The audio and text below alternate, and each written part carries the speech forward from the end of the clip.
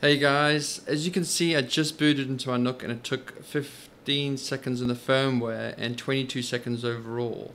And let me just show you what it looks like to enable Fastboot in the VISUALBIOS. So I got my keyboard attached and I'm pressing F2.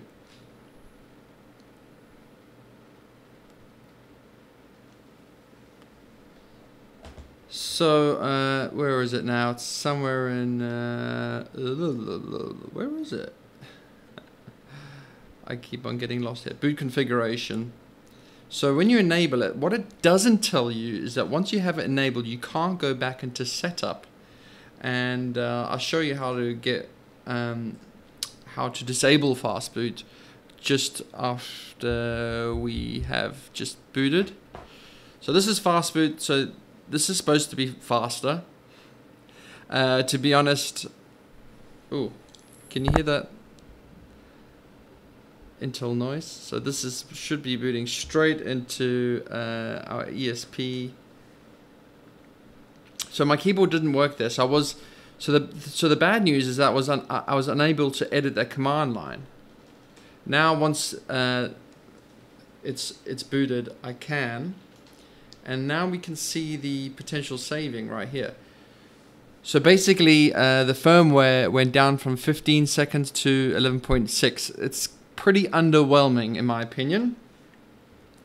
And now let me show you how you disable Fastboot. So I just powered off the machine, and what you have to do is hold down the power button until you hear 3 beeps. Then you let go, and then hopefully I should be able to get into the menu again. So there, F3 disable Fastboot. I'm just selecting that option.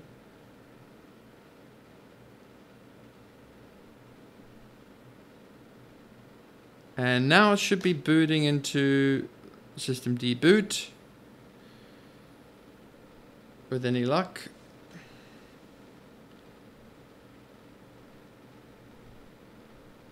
This is so slow.